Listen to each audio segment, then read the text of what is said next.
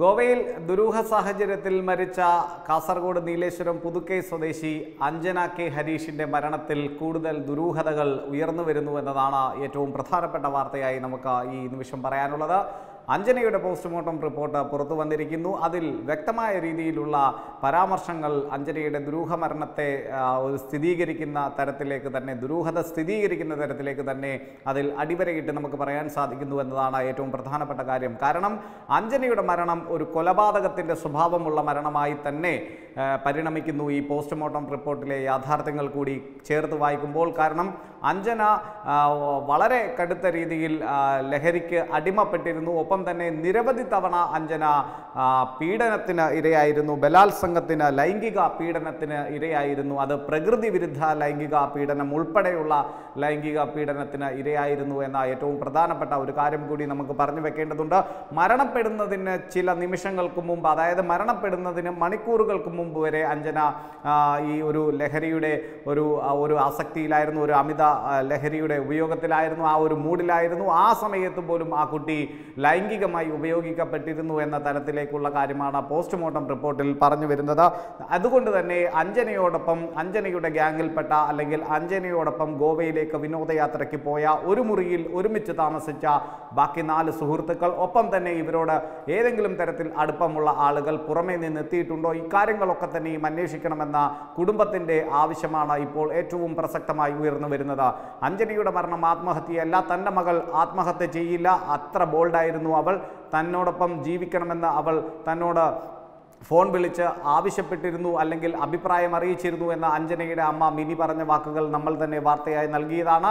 അതിനെല്ലാം ഒരു ഉപോത്ബലകമായി തന്നെയാണ് അഞ്ജനയുടെ പോസ്റ്റ്മോർട്ടം റിപ്പോർട്ടിലെ കാര്യങ്ങൾ കൂടി നമ്മൾ ചേർത്ത് പറയേണ്ടത്. അഞ്ജന പ്രകൃതി വിരുദ്ധ ലൈംഗിക പീഡനം ഉൾപ്പെടെയുള്ള ലൈംഗിക പീഡനത്തിന് ഇരയായിരുന്നു.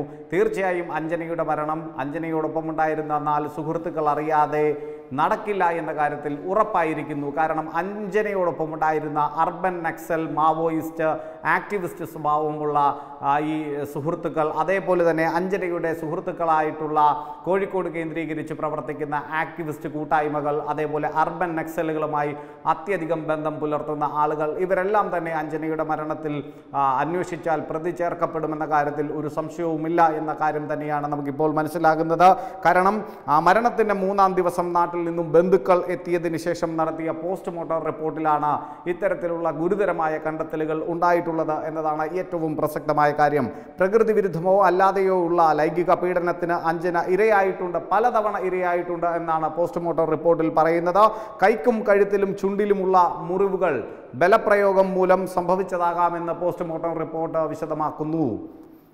ലഹരിക്ക് അടിമയാക്കിയ ശേഷം അബോധാവസ്ഥയിൽ കെട്ടിത്തൂക്കിയതാകാനും വഴിയുണ്ട് എന്നും ഫോറൻസിക് വിദഗ്ധരും കണ്ടെത്തിയിരിക്കുന്നു. ആ ഒരു കണ്ടെത്തൽ കൂടി നമ്മൾ ഇതിനോടൊപ്പം പറയേണ്ടതുണ്ട്. ലഹരിക്ക് അടിമയാക്കിയത്, മനഃപൂർവ്വം ലഹരി നൽകി അബോധാവസ്ഥയിലാക്കിയത് ശേഷം ഈ പെൺകുട്ടിയെ പലതവണ ലൈംഗികമായി ചൂഷണം ചെയ്തിട്ടുണ്ട്. അതിലേറ്റവും നമ്മൾ പറയേണ്ട ഒരു കാര്യമുണ്ട്. പ്രകൃതി വിരുദ്ധ ലൈംഗിക ബന്ധത്തിന് വരെ, ഈ ലൈംഗിക പീഡനത്തിന് വരെ ഈ ഒരു കുട്ടിയെ ഉപയോഗിച്ചിട്ടുണ്ട് എന്ന തരത്തിലേക്ക് കാര്യങ്ങൾ എത്തിച്ചേരുമ്പോൾ തീർച്ചയായും ഇവരോടൊപ്പം ഉണ്ടായിരുന്ന സുഹൃത്തുക്കൾ അറിയാതെ യാതൊരു കാരണവശാലും അഞ്ജനയുടെ മരണം സംഭവിക്കില്ല എന്ന കാര്യം ഉറപ്പിക്കാൻ സാധിക്കുമെന്ന് തന്നെ നമുക്ക് പറയാം. പോലീസ് എത്രയും പെട്ടെന്ന് ഈ കൂടെ ഉണ്ടായിരുന്ന സുഹൃത്തുക്കളെ കസ്റ്റഡിയിലെടുത്ത് ചോദ്യം ചെയ്ത ഈ ഒരു കൊലപാതകത്തിൻ്റെ ചുരുൾ നിവർത്തണമെന്ന് തന്നെയാണ് അഞ്ജനയുടെ മാതാവ് ഉൾപ്പെടെയുള്ള കുടുംബാംഗങ്ങളുടെ ആവശ്യം. ഇത് ചൂണ്ടിക്കാട്ടിക്കൊണ്ടാണ് അമ്മ മിനി കഴിഞ്ഞ ദിവസങ്ങളിലൊക്കെ തന്നെ മാധ്യമങ്ങളിലൂടെ ഈ ഒരു കാര്യം പറഞ്ഞതും. അഞ്ജനയുടെ മരണത്തിൽ ഈ സുഹൃത്തുക്കൾക്ക് പങ്കുണ്ട്, അവൾ ഒരു ഗ്യാങ്ങിൽ അകപ്പെട്ടു പോയിരുന്നു എന്ന തരത്തിൽ അഞ്ജനയുടെ അമ്മ മിനി നേരത്തെ തന്നെ വാർത്തകൾ മാധ്യമങ്ങളോട് ഒരു വാർത്തയായി തന്നെ ഈ ഒരു കാര്യം പറഞ്ഞിരുന്നു. സ്വാഭാവികമായും അഞ്ജനയുടെ കൈക്കും കഴുത്തിനും ചുണ്ടിലുമുള്ള മുറിവുകൾ ബലപ്രയോഗം മൂലം സംഭവിച്ചതാകാം. ലഹരിക്ക് അടിമയാക്കിയ ശേഷം അബോധാവസ്ഥയിൽ ഈ പെൺകുട്ടിയെ കെട്ടിത്തൂക്കിയതാകാനും വഴിയുണ്ടെന്ന് ഫോറൻസിക് വിദഗ്ധരും പറയുന്നു. മറ്റൊരു കാര്യം, അഞ്ജനയുടെ മരണം കൊലപാതകം ആണ് എന്ന് അതുകൊണ്ട് തന്നെ ബന്ധുക്കൾ, നീലേശ്വരത്തുള്ള ബന്ധുക്കൾ ഉറപ്പിച്ച് പറയുന്നു.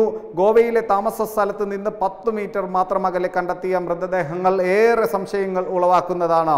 ഇത്രയടുത്ത് സംഭവം നടന്നിട്ടും അതൊന്നും ഞങ്ങൾ അറിഞ്ഞില്ല എന്ന അഞ്ജനയോടൊപ്പം ഉണ്ടായിരുന്ന സുഹൃത്തുക്കളുടെ മൊഴി അവിശ്വസനീയമാണെന്ന് കഴിഞ്ഞ ദിവസം തന്നെ അഞ്ജനയുടെ അമ്മ മിനി പറഞ്ഞിരുന്നു. ഇതെല്ലാം തന്നെ ചേർത്ത് വയ്ക്കുമ്പോൾ അഞ്ജനയോടൊപ്പം ഉണ്ടായിരുന്ന മറ്റു 4 സുഹൃത്തുക്കൾ അറിയാതെ ആ പെൺകുട്ടി കൊല്ലപ്പെടില്ല എന്ന് ഉറപ്പിക്കാൻ സാധിക്കുമെന്ന് തന്നെ നമുക്ക് പറയാം. സുഹൃത്തുക്കളായ ആതിര, നസീമ, ശബരി എന്നിവരാണ് അഞ്ജനയുടെ കൂടെ റിസോർട്ടിൽ ഉണ്ടായിരുന്നത്. അയൽവാസികൾ തൂങ്ങി നിൽക്കുന്ന നിലയിൽ അഞ്ജനയെ കണ്ടപ്പോഴും ആ കുട്ടിക്ക് ജീവൻ ഉണ്ടായിരുന്നു. ആശുപത്രിയിൽ എത്തിച്ചതിന് ശേഷമാണ് ഈ പെൺകുട്ടി മരിച്ചത്.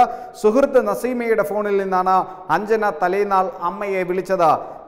അതിൽ പറയുന്നത് ഈ നസീമയുടെ ഫോണിൽ നിന്ന് അമ്മ മിനിയെ വിളിച്ചപ്പോഴാണ് അഞ്ജന പറഞ്ഞത്, ഞാൻ നാട്ടിലേക്ക് വരുന്നു, അമ്മ പറയും പോലെ അമ്മയോടൊപ്പം ഞാൻ ജീവിച്ചോളാം എന്നും അഞ്ജന പറഞ്ഞിരുന്നു.